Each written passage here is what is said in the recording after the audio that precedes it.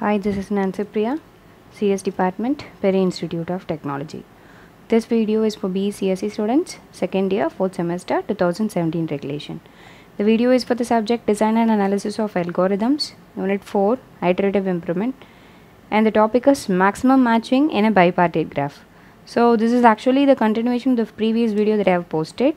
So in that video, we have discussed about the basic introductions about matching, bipartite graph, coloring and all that. So in this video, I'll be taking an example and I'll show you how you should pick the maximum matching from a given graph. Okay. This is how they used to give you a matching graph actually. So this is the actual graph I have considered. A bipartite graph I have considered for matching. Matching is applicable in bipartite graph. So I have taken a bipartite graph and we are going to find the maximum matching in the bipartite graph. Okay. So they'll be giving you a graph. In some cases they'll be specifying you with one or two matching edges. If not, we have to calculate the matching for the whole graph. Suppose if they have given these two edges in this question, say for example they have given these two edges as matching, the darkened edges, right? So other than all the edges, these two edges are darkened and these two edges they have taken as matching edges in the question itself. So they have, as I told you in the previous video, they are going to consider the letter capital M for matching. So matching M is given as D3 and E comma E. So these two are the matching edges which is already taken for matching given in question. Now what is the actual goal of the problem is you are supposed to solve the problem and find the maximum matching in this bipartite graph. So the how many maximum number of edges that I can match for this particular bipartite graph. Okay, we'll find it now. So by looking at the graph at first, as I told you, this is a bipartite graph. So these vertices will be considered as X vertex set and these vertices will be considered as Y vertex set. So as I told you in the previous video, bipartite graph contain two distinct set of vertices and the vertices that I am going to consider is these topmost vertices, right? These all vertices. So I am going to consider in vertex set X. So A, B, C, D and E will be the vertices for my X set. So what will be my Y set? All the other end of vertices. So edges with one end I have taken it as X set and the other end will be the Y set. So 1, 2, 3, 4, 5 will be the vertices for the Y set. Okay. Now, how will I find the maximum matching? Step 1. You are supposed to consider all the free vertices. What do you mean by free vertices? The vertices that are not under matching are called as free vertices. Say for example here D vertex is not free, E vertex is not free, 3 is not free, E is not free and 4 is not free. Why? Because those vertices are considered for matching in this particular graph. Whereas A vertex, B vertex, C vertex, 1, 2 and 5 are the vertices which are said to be free. So first step is you have to identify the free vertices and you have to move one by one through the free vertices to reach my maximum matching. Okay. Step 1.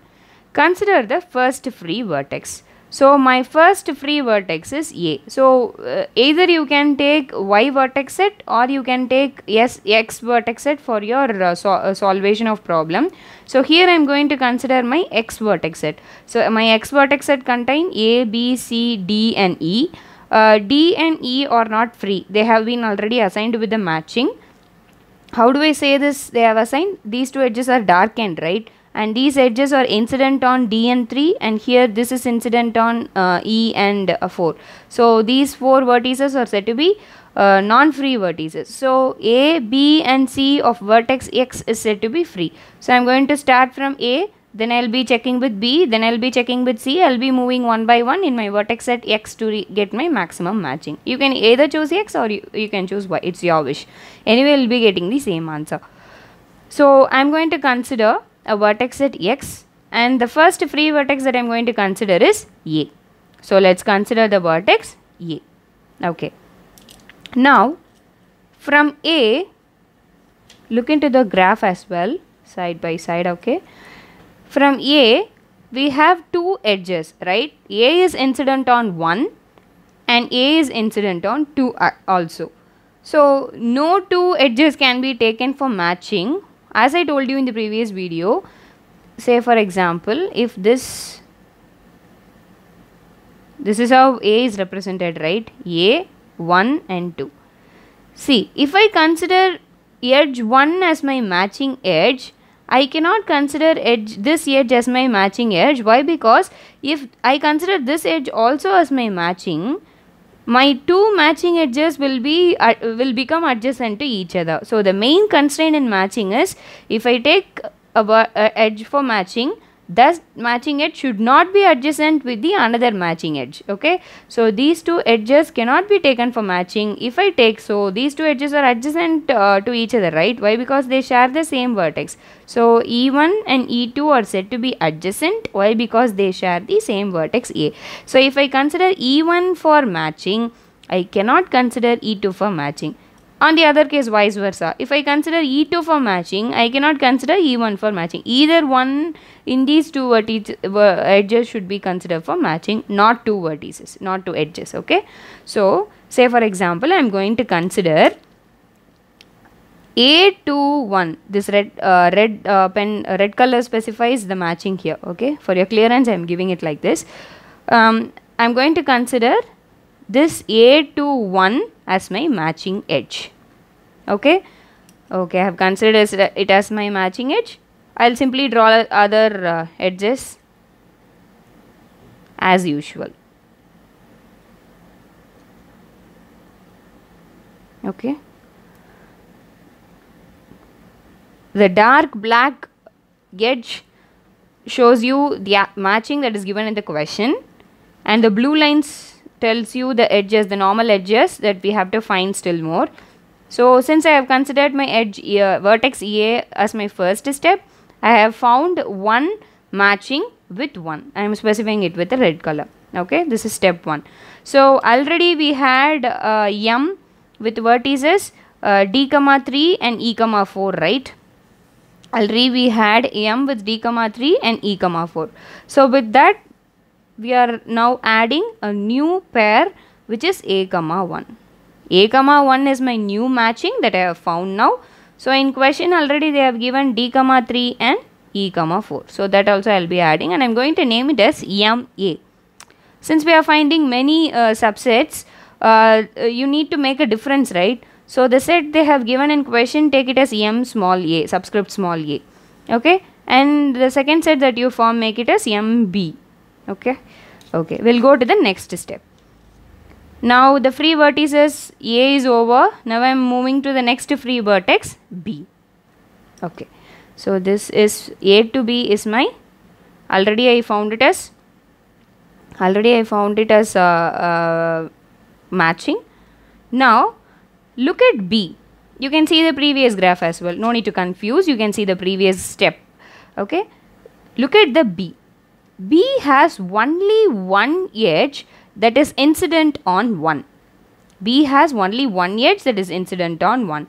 So say for example, if I take this B to 1 as matching, the matching rule breaks here. Why? Because if I take B to 1 as matching, these two edges will become adjacent to each other, and the matching edges cannot be adjacent as per the rule.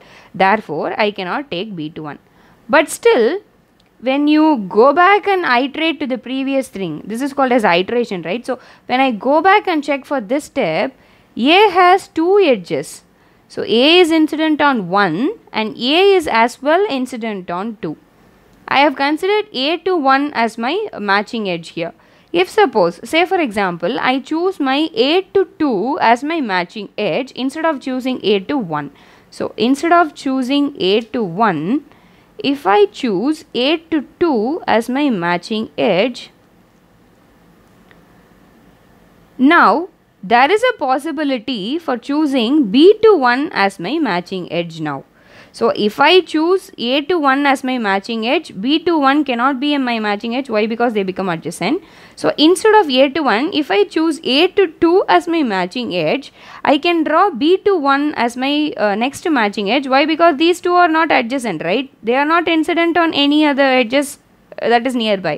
So they are not incident to each other. So they are not adjacent also. So we can take these two edges as my matching edge. Okay. All other will be the same. So you'll be having an edge to C as well here, and this one and this one and this one. Hope you're clear at this part. So now what will happen to my matching set? It will be improving to the next step. So I'll be taking it as MC, and my matching set will be, now my matching set will be, it is not A to 1 which I found in the previous set. It has been revised now, it is updated now, and my set will be A to 2 and B to 1 and the other two which is given in the question, D to 3 and E to 4. Okay. Hope you are clear. So we are going backtracking. Even you can consider it as a backtrack. Go and check. Backtrack it. If there is another possibility so that you can pay a way for the next vertex, you can change it and make a way for it and make a, why? Because why we are doing this is we have to find the maximum matching. If I take A to 1 alone without choosing A to 2 in the sense, you cannot have one more vertex B to 1, one more edge B to 1 as matching. So our maximum goal is to find the maximum number of edges for the bipartite graph. So what are all the possibilities for that? We have to keep that in mind and keep on iterating and checking whether any other vertices or edges are possible for that. Okay. Next we will go to the next step, which is step 3. In this I will be considering vertex C. So in the first step I considered vertex A, second step B, and now third step, which is I am going to consider the free vertex C. So from the previous step, this will be your graph. So A to 2 will be one matching edge and B to 1 will be the other matching edge. So all other edges will be like this. So I have taken as such from the previous, previous graph. We can have a note of it if you want. See the same graph. Previous graph is we had edge from A to 2. Next we had from B to 1. All other are the same. Okay. So with this we can compare. And my next step is we have to find the maximum matching with C. Look at C now. C has two edges. One is incident on 1 and the other is incident on 3. Okay. One edge is incident on 1 and the other edge is incident on 3. So I cannot take C to 1 as my matching set. Why? C to 1 cannot be taken. If C to 1 is taken as my matching edge, this and this will become incident. Okay, adjacent. So this edge is already considered as matching. So if I draw this edge also as my matching edge, these both will become adjacent to each other. Therefore, the matching rule will be broken here. Therefore, I cannot take C to 1 as my matching edge. Okay. So let's see any other option that are available. C to 3. C to 3 can be taken as a matching edge. If that is taken as a matching edge, the rule will be broken by the D to 3 edge. Am I correct? So these two are adjacent to each other, therefore it will be broken. So what I am telling you here is, you can break this edge and you can make this edge as non-matching edge. This edge can be broken down and it cannot be considered as non-matching. And instead of that, D is incident on another two edges, right? So we can check the option of matching with another two edges. So we can break this as non-matching edge. So what I am going to do here is, so if I draw an matching edge here, these two will become adjacent, this will be broken, so leave it. So no need to use this way. If I choose this particular edge as matching edge, this will be broken even though I am choosing this as my matching edge. Why? Because D has two more possibility for drawing matching. Okay. So I am going to break this and I am going to consider D. You may have a doubt. This is given in the question, ma'am. How can I break it? See, this is given in the question, but still our problem is to find the maximum matching. So you can break that and you can find any other matching with D. It doesn't form any issue there. Okay, so I'm going to consider C to 3 as my matching, and I'm going to break this one and I'm going to find for D in the next step. So what will be my matching at this particular step? A to 2 is one matching, B to 1 is another matching, C to 3 is my third matching, and this matching is broken down here, right? So D to 3 cannot be taken here. Keep this in mind. So D to 3 cannot be taken here. So the one more thing that is available here still is E to 4. Okay, so this is the matching set at this particular point. Okay, the last step. Next, D is over. Now, C is over. Now D is free, right? D has become a free vertex now. Since we have cut this, broken down this matching edge as non-matching edge, this is not considered as matching. Therefore, D become free vertex now. Okay. So from the previous step, I have drawn this graph. So A to 2, B to 1, and C to 3 are my matching edges. So what are all the other two which are remaining? Look at D. Look at D vertex with the previous one. D has 3 edges, right? One is incident on 3.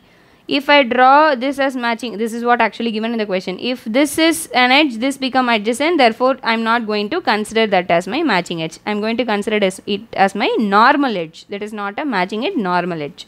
Okay. Now, D to 4 we have an edge. What will happen if I take D to 4 as a matching edge? If I take D to 4 as my matching edge, this edge and this edge will become adjacent. Therefore, the matching rule is broken. But still, what I'm going to do is, I'm going to take, okay, if I take D to 5 as my matching edge, the rule will not be broken. The rule will not be broke. If I take D to 4 as my matching edge, these two will become adjacent and the matching rule will be broken. So, I am not going to consider this also. Consider the next thing, D to 5. So, if I draw a edge from D to 5, it will not disturb any other, this E to 4 also or any other vertices here. So, I am going to consider D to 5 as my matching edge. Okay. I hope you are clear here. So, D to 3 cannot be drawn. Why? Because it will become adjacent here. I cannot take D to 4 also. Why? Because E to 4 is already matching. So, it will become matching adjacent to each other. Therefore, I am going to consider D to 5 as my matching set. So, the another matching that is given actually in the question is E to 4. So, that will be the one more matching. So, let me draw other vertices as well. So, when you look into the graph, you don't find any matching, the red colors are all matching edges. You don't find any matching edge that is adjacent to each other. Okay, this is the last step. So, we have reached the end, right? After that, we cannot search for any other edges. So, we have reached the end. Therefore, this will be the answer, or this will be the maximum matching for this particular graph. So, the perfect answer, the last answer will be A to 2, B to 1, C to 3, D to 5, and E to 4. So, this will be the answer for this bipartite graph. Thus, the maximum matching for the bipartite graph is, you have to pick it up and write it as M now. So, this is my final answer, right? So, M is A to 2, B to 1, C to 3, D to 5, and E to 4. So, this is my final answer for maximum matching for the bipartite graph. Hope you are clear. So, I have a question for you. So, find the maximum matching for the following bipartite graph. Take this graph, solve it. If you have any doubts, you can ping me so that I can solve. Here you don't have any matching that is given in the question. They didn't give you any matching edges. They have just given you a graph and asked you to find the maximum matching. So, you can start from either 1, 2, 3, or you can choose 4, 5, 6 as 2 sets and you can solve the problem. Okay, if you have any doubts, ping me. I'll help you out. Thank you.